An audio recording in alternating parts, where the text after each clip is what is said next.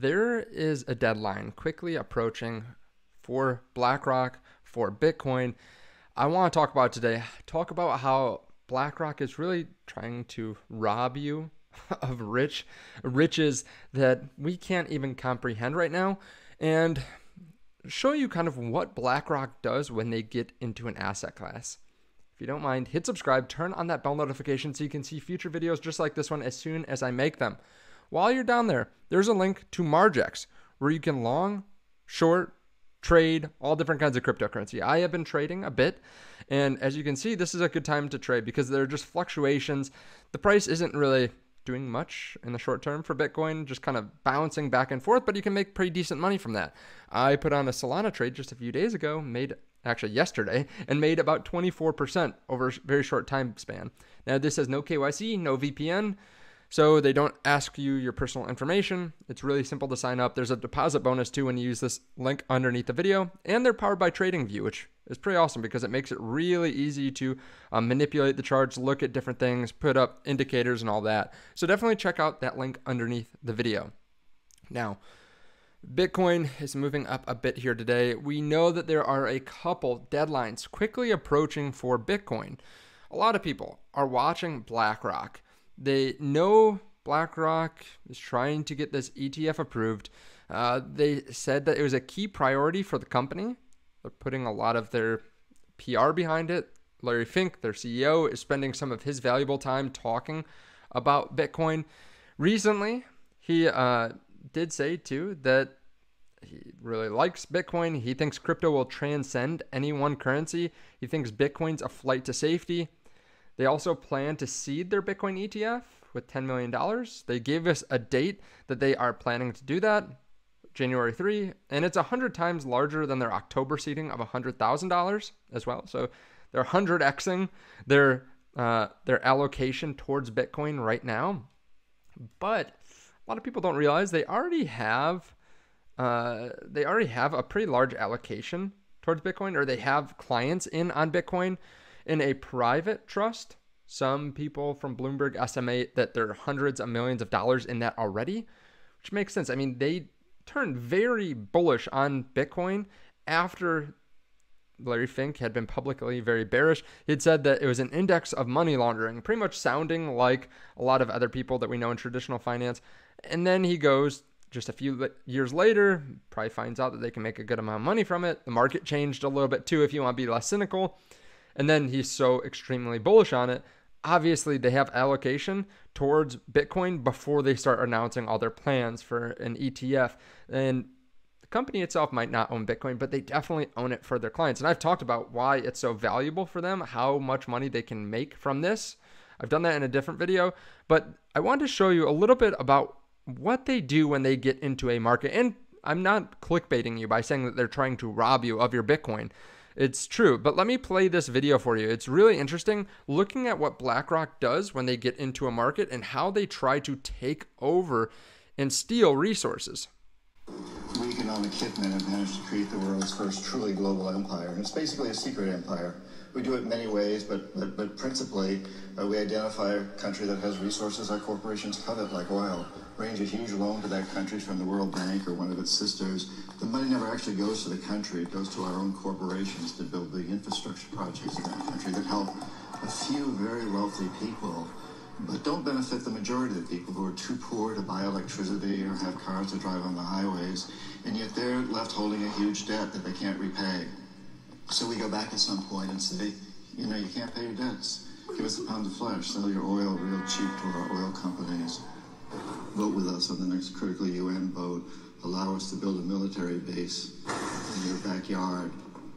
Something along these lines. And when It's a little bit different. They're talking about basically colonialization of different countries, but it's very similar. They're trying to make tons of money, take your assets, take your commodities away from you. Bitcoin is a commodity in a lot of people's minds, and that's what they want to do with Bitcoin. They want to swallow up as much as possible. Also, they're not too angelic. I don't know if that's the best way to say it, but they're not too nice to just kind of let you come to that decision on your own. They're going to push clients there. They're going to push people to buy Bitcoin. This is from Larry Fink just a few years ago as well. Companies, you have to force behaviors, and at BlackRock we are forcing behaviors. I don't know if that was loud enough for you, but they are forcing behaviors. Now, they're specifically talking about like different ESG movements, hiring women, that kind of stuff in their companies, but they are pushing people to do things. And some of that's probably good, right? Some of it is just checking a box. They are pushing people to do certain things that they want to make them money. So they are going to push people to buy Bitcoin. They're going to push everyone that they can to whatever's profitable for them. Now, keep in mind that this is a huge industry. It's not just BlackRock that's doing this. There are 12 different spot ETF applications in the US. They estimate there were about $85 trillion in AUM in like asset and wealth management. In 2016, 110 or 111 trillion by 2020, and they're going to be 145.4 trillion by 2025. BlackRock, obviously the largest or one of the largest AUM out there, but they're just a piece of that bucket. And it continues to inflate because there's continuous technology advancements, there's more value that's created, but also because dollars just go down. The fact is they just inflate and purchasing power deflates. So these assets are going to continue to go up and they go into something finite like Bitcoin. So I'm going to get to my point about how they're trying to rob you in a minute, but we already have a lot of other companies that are buying Bitcoin right now. They're not waiting for these ETFs to get approved. They're buying as much as they can. Michael Saylor, as I said earlier today, bought almost 15,000 Bitcoin for $615 million. We have whales that are buying hundreds of Bitcoin every hour. Like this guy smashed by at 6, smashed by at 6:54, smashed by at 7:30, smashed by $22 or 22 minutes later, buys another $4 million worth of Bitcoin, continues to buy it. And that's after, 30 purchases throughout the day. So there are entities, whales, countries that are trying to get in. And there's just not a lot of Bitcoin to go around. Like right now, there are 21 million Bitcoin that will ever be in existence. There are 8 billion people. So everyone right now, if all the Bitcoin was split up and all of it was in circulation, everyone on Earth could buy about $112. But there's only about 2 million Bitcoin on exchanges. So 2 million Bitcoin on exchanges means that people could buy about $11 on average in Bitcoin. That's just a very small amount of Bitcoin. I mean, take a look at it from a Bitcoin perspective, 0.00025 Bitcoin. That's nuts. There's not much to go around. And these entities keep on buying up more and more. So what am I talking about when I'm talking about these companies robbing you? Well, they don't want you to hold Bitcoin. They want you to hold it if it's under their management, and they want to charge you a fee on that. But they want to swallow up as much of this finite resource as possible. They want to manipulate you. They want you to be too scared. They will talk about how terrible it is in a bear market so they can buy it cheaply. And because they have massive resources, they can throw billions of dollars at it. So they're robbing you. And, I say rob. They're not actually stealing your Bitcoin from your wallets, but they are manipulating you. They are robbing you blind, as some people might say in a colloquial sense. But they're just robbing you. They want you to do whatever they say at all times. They want you to be too scared, too uninformed, too stupid, so that they can dump on you at the very top, if need be. In my opinion, some of them will probably just hold a lot forever. They'll continue to add. But more importantly, they'll make sure that you're scared at the bottom. For them, that makes more sense, I think, than even dumping on you at the top, because they want that AUM. They want to have $20 billion in AUM in their trust. They don't want you to start selling it. They want to keep on buying more and more, and they want this very finite, scarce asset. And keep in mind, we're already seeing how this is working. Like the correlation between Bitcoin and tech stocks has fallen to 0. There's correlation from 2020 all the way to 2023, and it just went into the 0 category for the first time since 2019. During the bull market, we had almost a 1-to-1 correlation at one point. So people are buying up. No matter what's happening in the stock market, Bitcoin is not really paying attention to it. It doesn't matter, because we have entities that are swallowing up as much Bitcoin as they can get their hands on, as much debt as they can get. They are going and buying more rigs. They're buying more Bitcoin straight up. There are whales that have been waiting, lurking in the shadows to buy, swallow up as much. And Blackrock is out there too, along with 11 other trillion-dollar companies. Now, they're not $1 trillion in terms of market cap, but they have trillions of dollars or hundreds of billions of dollars in AUM. They have so much money just sitting there waiting to get this approved. So a couple key dates. Right now, they have 2 days. That's why I said 48 hours on the title. They have 2 days to get their final updates. And we've gotten news today. I've seen on Twitter that a lot of these entities are submitting updates to the SEC. So 2 days to get their final updates in for the SEC. January 5 to January 10 is the approval window. So we'll probably get news in about a week, maybe a week and a few days, that we have approval. Maybe there's some news in between then, but I would probably bank on there not being much news, especially with the holidays. At that point, we may see more ads. Would not be surprised if there's a lot of money spent on ads. You'll probably get ads on these videos that you're watching right now, my video, about different ETFs. So keep in mind, they're not necessarily here for, I guess, your benefit. Sure, democratizing Bitcoin, more people can buy. It's great for the price. Honestly, it's great for the price of Bitcoin when more and more entities get in, get invested, get interested. But it's not like they're trying to make it so that everyone can buy a significant amount and become rich. They want to make money off your money. That's their business model. And I've talked about how this is a really good model, or this is a really good asset for them to make money off of custodying Bitcoin, because it's just difficult compared to a lot of other assets. It's really difficult for people that maybe aren't tech savvy to go buy Bitcoin, send it to their wallet, that kind of thing.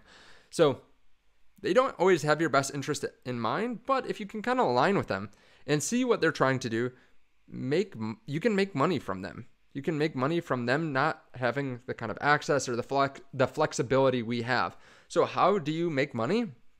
Well, you can see a tidal wave coming. I guess grab a surfboard, like try to, again, weird way of phrasing it, but try to get some Bitcoin right now.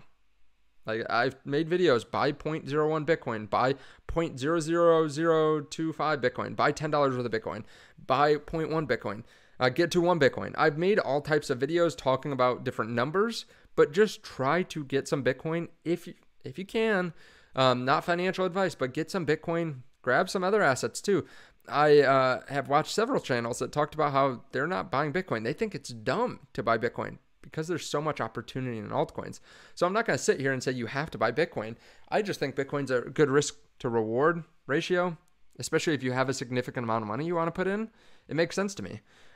So I think it'll outperform a lot of other assets. That's why I continue to pile more money into Bitcoin. And by that, I mean, I'm getting paid in Bitcoin for a lot of different things. And I'm just keeping it here because I think that this asset class and that Bitcoin specifically is going to blow up with all this money flooding in. And I'm okay with the big entities getting in because it's going to pump my bags. I have seen this coming. I'm well positioned, and I hope you are too.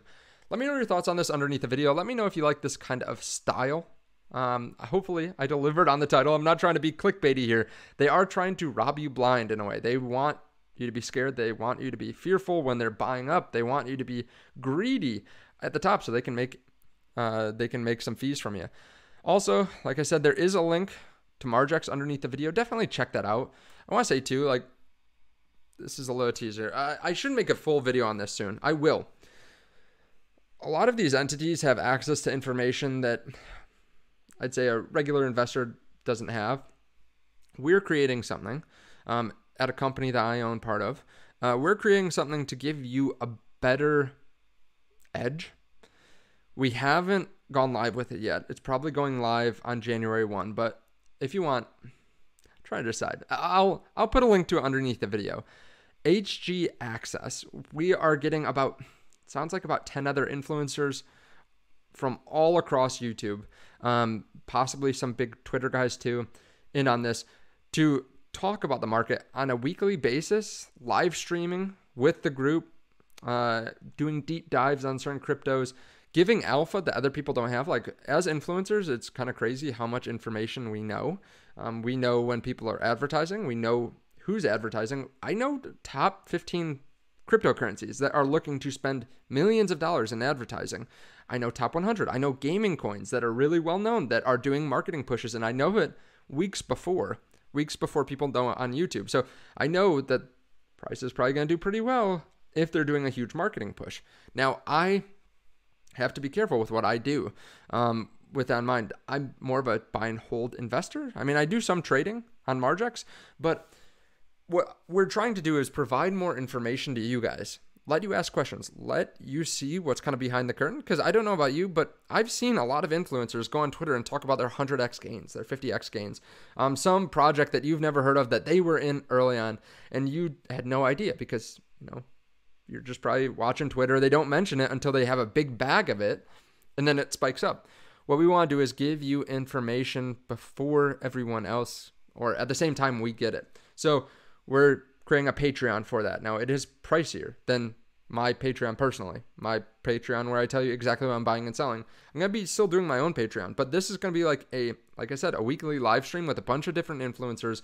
There's going to be a lot of money thrown at the backside, like trying to create alpha for you, doing alpha reports on different cryptos, depending on what tier you're in. I believe you can also ask for specific cryptos, like have someone research it for you. So I'll leave a link to it underneath the video. We're not going live with it yet because there are just a couple things that we have to do on the backside, but pay attention to that. I'll make a full video on it because I think basically what I said here is going to be really valuable to certain people that want that extra edge, especially if you're working with a decent amount of money. Like the amount that you pay is going to be paid back to you, I think, 10x, 100x. Within days, you'll make money from it in certain circumstances. So be on the lookout for that. I'll leave a link to it underneath the video beneath Margex. So be on the lookout. Go check it out.